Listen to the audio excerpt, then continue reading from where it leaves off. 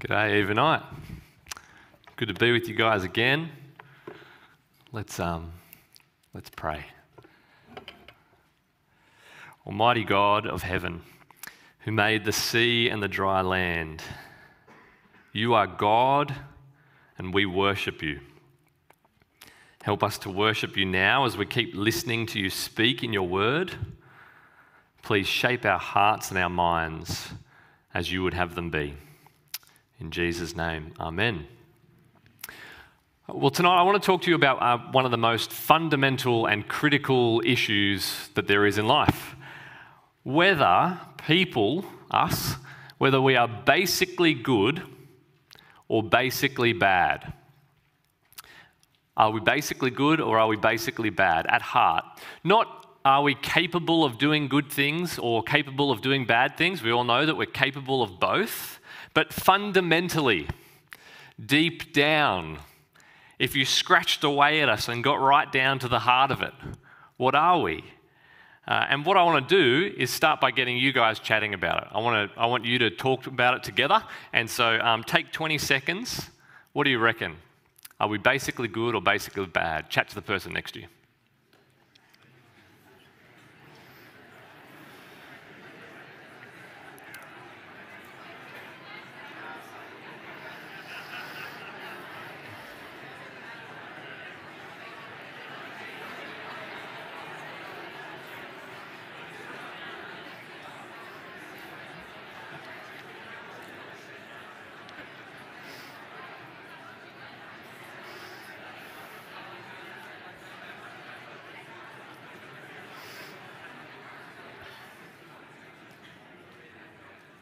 Oh, natural lull. Okay. You solved it. Was that enough time? All right, job done.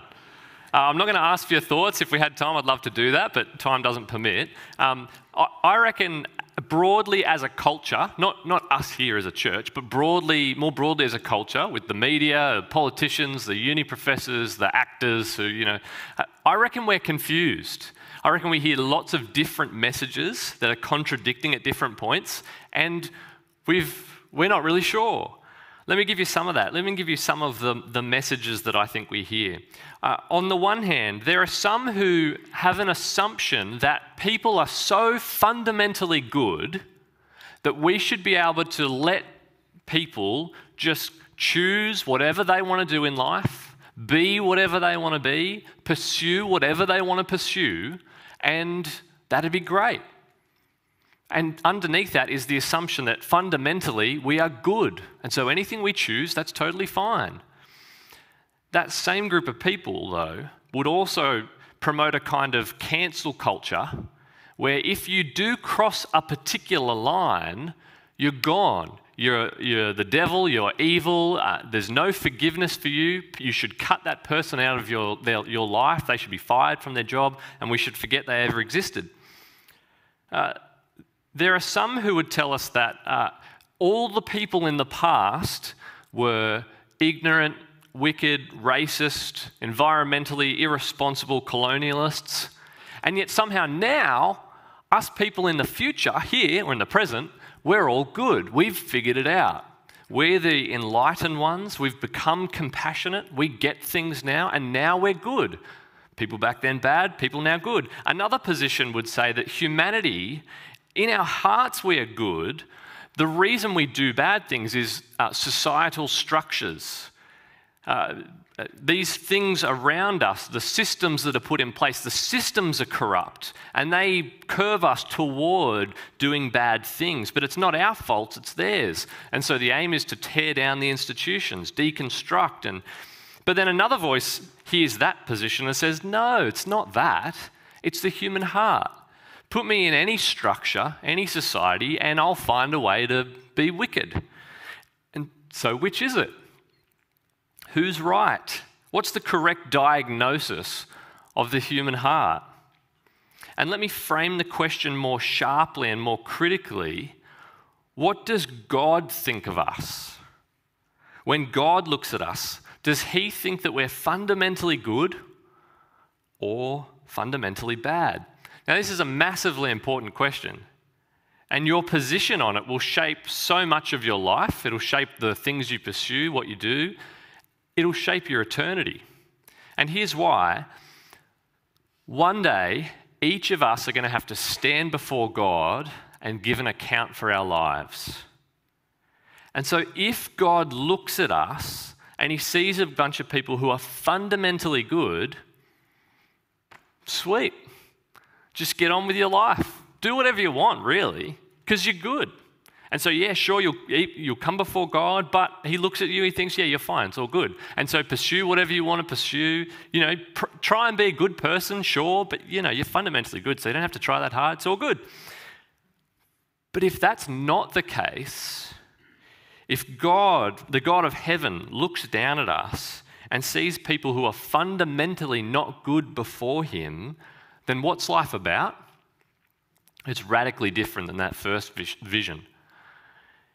What life's about is getting right with God so that when I do front up before him and have to give an account, I'll be okay. Finding a way to come back to him. And so what is the answer? Are we good? Are we good in God's eyes? Jonah 3 tonight has got the answers for us. Because in Jonah 3, what we see is how God responds to the worst of the worst. Just worst guys going around, the Ninevites. How does God respond to them? What does God think of them? But we're also going to see, as we see that this is actually a message spoken initially to Israel, who were supposed to be the best of the best. If anyone was good, it should have been them. We're also going to see that Israel were in a dire position before God too. And so I've kind of let the answer slip already. But what we're going to do tonight is dive into Jonah 3 and hear the diagnosis of where we stand before God. But the beautiful thing about this chapter is it also has the cure for us. And so let's do that. Let's dive in. Chapter 3, hope you got Jonah open up for you there before you. Chapter 3 picks up with a freshly vomited up Jonah. Like Boba Fett climbing out of the Sarlacc pit, Jonah sits on the sand contemplating his life choices. And he's just experienced an amazing, the mercy of God. He's been rescued from drowning. And so Jonah is now a new man. Chapter 3 comes off the back of this long psalm-like prayer that Jonah's prayed inside the belly. And Jonah 3 is where we see this turning point for Jonah, where he actually gets on with the thing that he should have done right from verse 2, chapter 1. So, chapter 3, verse 1, Jonah hears from God once more, and God says the same thing to him. Have a look, chapter 3, verse 1. Then the word of the Lord came to Jonah a second time. Go to the great city of Nineveh and proclaim to it the message I give you, just like God said to him at the start. And so, here's Jonah doing what he should have done from the beginning. In chapter 1, verse 3, God came and he said that to Jonah, and Jonah got up and he ran away as far as he could from the Lord. But here, chapter 3, verse 3, Jonah obeyed the word of the Lord and he went to Nineveh. And so he heads off. He obeys. He does what he should have done. Having experienced the mercy of God, he gets up and he's on with it. Halfway through verse 3, pick it up there. He obeys the word of the Lord. He goes to Nineveh. And now Nineveh was a very large city. It took 3 days to go through it. And you've got to imagine there that those 3 days going through Nineveh was a little bit more pleasant than being in a stinky fish belly. And so he's in the city and he starts his ministry and it's a massive success. Verse 4. Jonah began by going a day's journey into the city, proclaiming, 40 more days and Nineveh will be overthrown. The Ninevites believed God. A fast was proclaimed, and all of them, from the greatest to the least, put on sackcloth. In just 5 Hebrew words, Nineveh repents.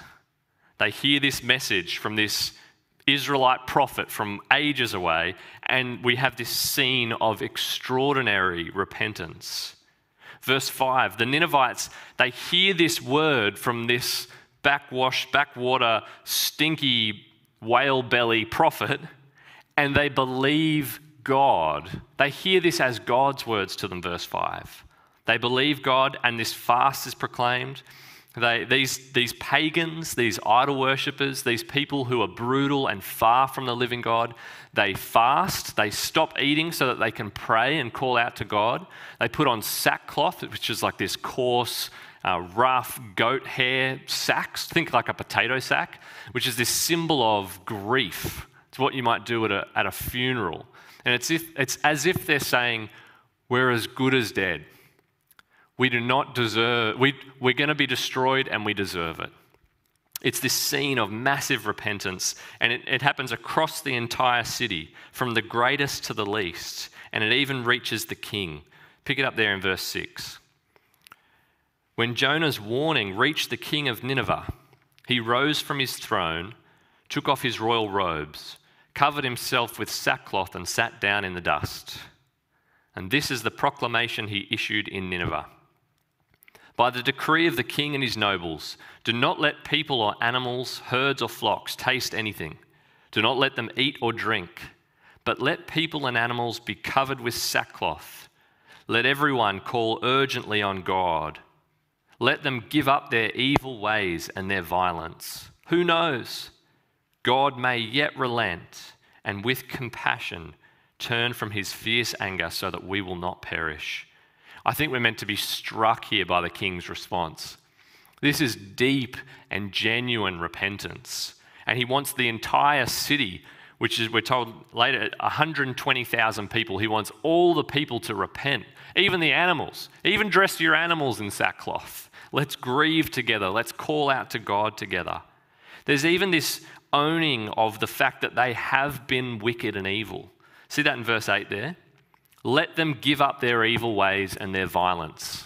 He knows they've been wicked. He knows they've been violent. And there's this genuine humility in it all. Verse 9, he recognizes that they actually deserve this. See, there's no presumption here. Verse 9, who knows? God may yet relent. Not relent, God, because look, I've done all these good things now, but who knows? We have been evil and wicked. God may perhaps relent and turn from his fierce anger. There's no presumption here by the king. The repentance is deep and genuine. And God was rightly angry with them. It says, Jonah's message, God was ready to wipe them out. And we know, the Bible tells us again and again, as Israel dealt with Assyria, the bigger country that Nineveh was the capital, the Assyrians were wicked. And a few more decades later, and the Assyrians actually would come and smash Israel. But we know from outside the Bible of their violence. They were a people who were constantly at war. If you just chase it up on the internet, you see there's these pictures of depictions of the Assyrians dismembering their enemies and putting them on poles and cutting off their heads. And they were a brutal and violent people, sadistic.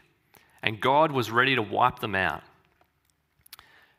And yet Jonah comes in, and in our retelling of the events, he speaks 5 words in the original language, and they repent.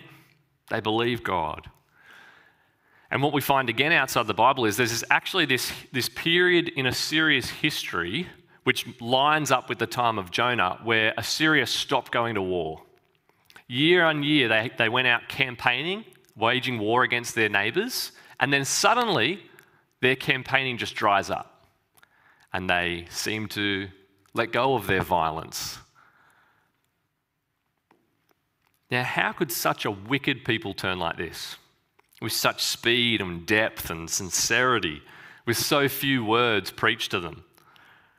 Well, only by the incredible power of God. A huge working of God's Spirit. Only God could bring about such a huge turning in a whole group of people like this. God's the power behind Jonah's success. But the power of God, I think, is secondary here in this passage to God's compassion. It's actually God's compassion on these wicked Ninevites, which is the thing that's on view, that God would forgive such a wicked people. Have a look at verse 9 again. Who knows? God may yet relent and with compassion turn from his fierce anger so that we will not perish. Verse 10. When God saw what they did and how they turned from their evil ways, he relented and did not bring on them the destruction he had threatened. Such is God's compassion, that he would turn from punishing even people as wicked and violent as this. He would look on them with genuine compassion, wicked and evil people. This is not like modern day people, the cancel culture thing. You stuffed up, get out of here. We never want to see you again. God's not like that. God looks at people who've done the wrong thing and even has compassion on them. Have you stuffed up before God? Have you done the wrong thing? Do you carry guilt? Do you know that you've done things that God would look at and disapprove of? God is a God of compassion. And at the repentance of these wicked Ninevites, he relents. He looks on them with favor, with grace, and he turns them around. God's a God of compassion. We need to know that ourselves. And so we can learn from the Ninevites. We can turn unpresumptuously to God, humbly before him, saying, I have sinned, I have been wicked, and know that he's a gracious God. Now you think that Jonah would be ecstatic at all this, right? Jonah's he's turned his life around. He's out of the whale, the fish. He's experienced the mercy of God himself. He's been saved. And now he's had this massively successful ministry. How good that there's 300 people here, but there were 120,000 people there. You'd think he'd be cheering. But have a look at how he responds. But to Jonah, chapter 4, verse 1. 4 verse 1. But to Jonah, this seemed very wrong, and he became angry. He prayed to the Lord, isn't this what I said, Lord, when I was still at home? That is what I tried to forestall by fleeing to Tarshish. I knew that you are a gracious and compassionate God, slow to anger and abounding in love, a God who relents from sending calamity. Now, Lord, take away my life, for it is better for me to die than to live. Jonah is not stoked. Where God turned from his anger at the Ninevites, Jonah now stews in his. His anger's aroused. Where Jonah once, in the belly of the fish, praised God for saving him from death, now he prays for death. Something's going on for Jonah. And God will go on in chapter 4 to rebuke him for this. And I trust that this coming week in growth group, in church next week, we're going to wrestle more with this. But for now, what I want us to consider is, what is the view of humanity here in Jonah chapter 3? Given what we've seen of the Ninevites, given what we've seen of Jonah, what are we to make of humanity? Are we basically good people whom God is pleased with? Or are we sinners, deserving our entire city to be overthrown? Well, straight up, it's safe to say that Nineveh are a very extreme example. There are people so wicked, God was ready that in 40 days' time, I'm giving you 40 days, but in 40 days, I'm going to destroy this city completely. 120,000 people gone. Such was the wickedness of Nineveh. So they're kind of an extreme example. Now, could it be right for God to do this? Little aside. Could it be right for God to overthrow a city? I reckon it doesn't take much reflection on the previous century, the 20th century, to understand that this could be right. The slaughter of the Jews under Nazi Germany, the millions killed in communist China under Mao, the millions who are intentionally starved under Stalin in Soviet Russia, the Ninevites, the brutal, wicked Ninevites who would dismember and impale and behead their defeated foes. Now, the real question is, how could God have compassion on them? That's the real question. That's what's truly amazing. Okay, so humanity. We've got Nineveh. We know they're really bad. But what about the rest of us? what does God think of the rest of humanity who haven't done all the wicked, evil things that the Ninevites have? I think the answer is found in recognizing that this is a message to Israel. This book was not written for the Ninevites to remind them of what they did. This book was originally written for Israel. Israel were the readers of this.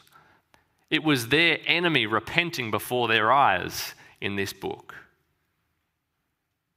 And so, what are we to learn of Israel?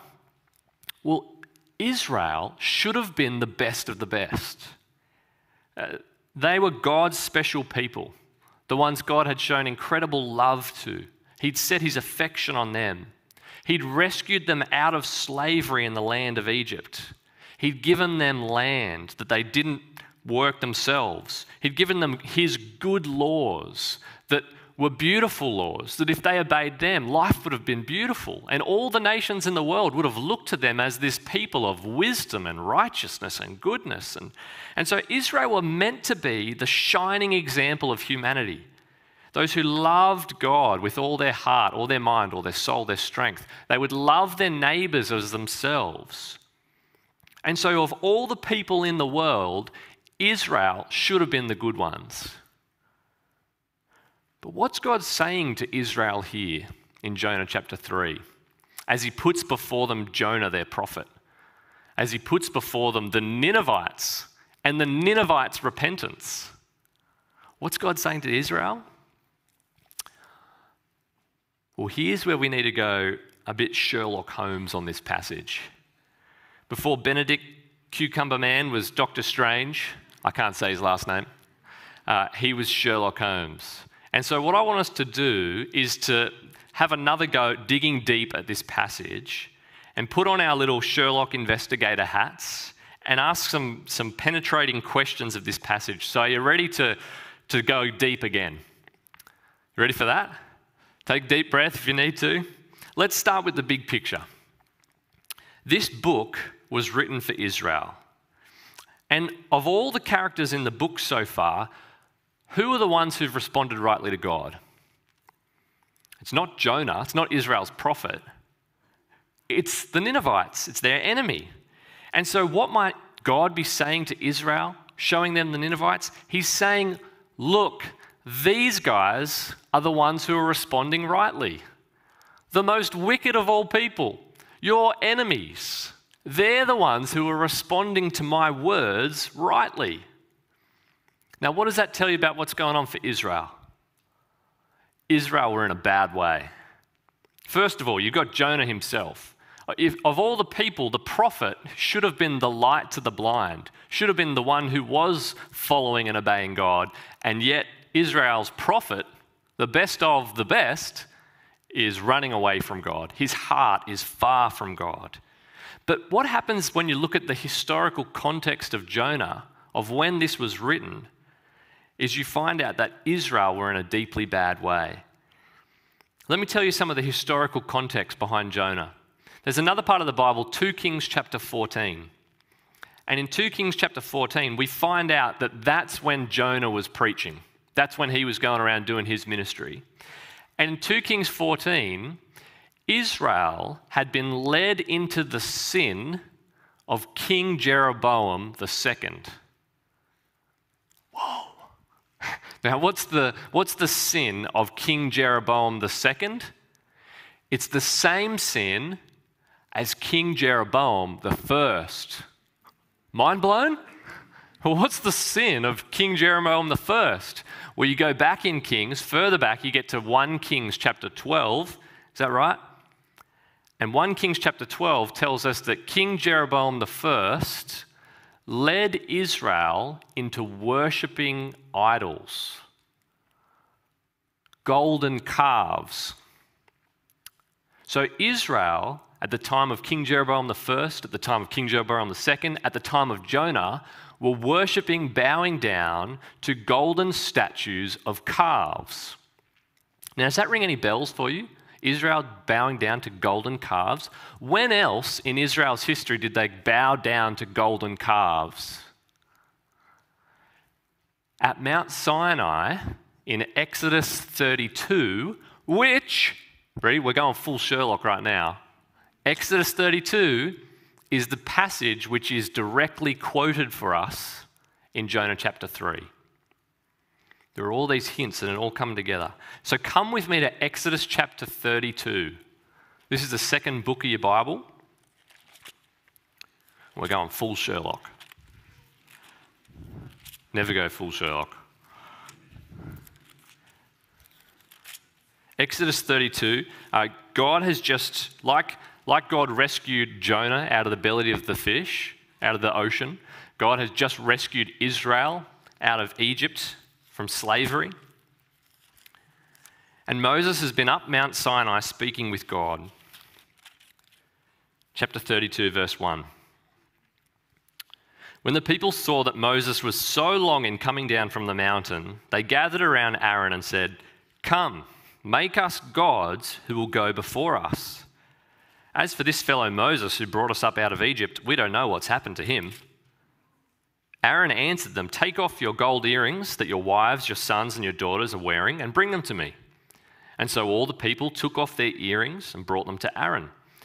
He took what they handed him and made it into an idol cast in the shape of a calf, fashioning it with a tool. And then they said, "These are your gods, Israel, who brought you up out of Egypt." Now, naturally, God, who's just rescued this people from death, from slavery, and now they've turned away straight away, God is angry with them. And he says to Moses in verse 10, "Leave me alone so that my anger can burn with them. I'm going to destroy them, I'm going to wipe them out." Moses pleads with the Lord and says, "No, please, relent." And so, verse 14, Moses said, "Turn from your fierce anger, relent, don't bring disaster." And verse 14, then the Lord relented and did not bring on his people the disaster he had threatened. Now let me read for you Jonah chapter 3, verse 10. When God saw what they did and how they turned from their evil ways, he relented and did not bring on them the destruction he had planned. See that? The author of Jonah picks up what was going on in Exodus chapter 32 and he brings it in here, almost word for word. But there's even more to be found. So Exodus 32, turn over the page to chapter 34. Because after God forgave Israel for their idolatry, we learn why he's done it. We learn God's name, which shows why he would forgive. So listen to chapter 34, verse 6. Hear God's name here. He, God, passed in front of Moses, proclaiming, the Lord, compassionate and gracious God, slow to anger, abounding in love and faithfulness, maintaining love to thousands and forgiving wickedness, rebellion and sin." Does that sound familiar? Jonah chapter 4, God's forgiven the Ninevites and Jonah's angry about it. And Jonah says, "This is why I went to Tarshish. This is what I tried to put off." Let me read it to you. "I knew that you were a gracious and compassionate God, slow to anger and abounding in love, a God who relents from sending calamity." Do you see that? Exodus 32, the worshipping of the golden calf. Exodus 34, it's that God is a gracious and compassionate God who relents. He's slow to anger. The author of Jonah pulls these in here for us. He recalls them. It's probably Jonah himself. And so what's going on? What's with all these connections? The worshipping of the golden calf, God's turning from his anger, the name of God, the gracious and compassionate one. Why is Jonah quoting these verses? It's the historical context. What's going on for Israel? They were stuck in the same sins that they'd always been stuck in right from the beginning of their history. Their birth, Israel's birth, is out of the clutches of slavery. They existed in the worst of the worst situations, and God showed incredible compassion and grace towards them. And straight away, they abandon him and they make a cow and they go, "This will be our God." Now Now, Israel did that at their start, but hundreds of years later, in Jonah's time, they're exactly where they were at the beginning. So what's God saying to Israel in Jonah 3? He's saying, repent. Look at the Ninevites. Look at them, the worst of the worst, and they're repenting at my word. They're obeying, they're turning. Be like the Ninevites. Listen to my word. Come back to me. Stop worshipping idols. I'm your creator. I'm the God of heaven who's given you life and breath and everything else. You're my special people. I've shown you so much love, and you live for golden cows. God could bring about repentance in the worst of the worst, but he needs to do it in those who should have been the best of the best. And so he's saying, repent, repent, turn back, Israel. And so what's the picture that we get of humanity from this passage? Well, on the one hand, you've got Nineveh, the most brutal and violent of all people. But then there's Israel, who of all people should have been acceptable to God, should have been good and right before him, and yet they're in the same position. They needed to repent too. Perhaps they weren't as brutal and wicked as Nineveh, but their hearts were just as far from God, because our hearts are idol factories. We're so bent in on ourselves, we naturally turn away from God and look for anything else to live for, because that's the human condition. And so when God looks at humanity, he sees his creatures, who he created to be good, who he created good, now turned away from his love. People who are basically at heart bad. Not necessarily wicked murderers, though some of us are, but people who've turned away, people whose hearts are not there. Maybe we're still nice people, but we've not worshipped and loved our Creator as we were meant to do. In the Gospels, a man comes to Jesus and he says, "Good teacher, what must I do to inherit eternal life?" And Jesus says, "Why do you call me good? No one is good except God alone." Now, Jesus is God. But no one is good. Why is no one good? Because we've not given our Creator the honor he deserves. Whether you're a violent, wicked Ninevite or you're just an apathetic, middle-class Aussie who's just going about their life, we worship and we praise and we live for, well, pretty much anything other than God, apart from his work in us. And praise God, he works in us. The Westminster Catechism says, "The chief end of mankind is to glorify God and enjoy him forever." The chief purpose, the chief end of us is to glorify God and enjoy him forever. That's why we exist. And what a glorious thing to exist for. Anything else is just so far short of that. And look how far short we've fallen. This reality that we are God's creatures and we haven't lived for him, this is something that deeply changed me when I became a Christian. And it's been this ongoing, deep conviction to understand that what I am is a creature of a creator God who made me for a reason. That has completely shaped my life ever since.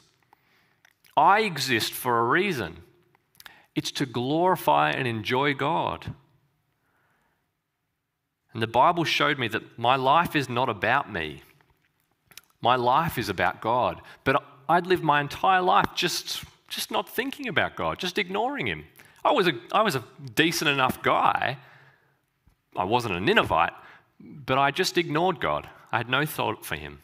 And so I was rightly headed for judgment. And like God told Nineveh, 40 more days and you will be overthrown, God has told us, Acts chapter 17, that he has set a day in the future where he would judge the world by the man he's appointed, Jesus Christ. And he's given proof that he's done that and that he will do that by raising him from the dead. That's the diagnosis. We need God's compassion. We need God's mercy and grace to us. And that's the cure.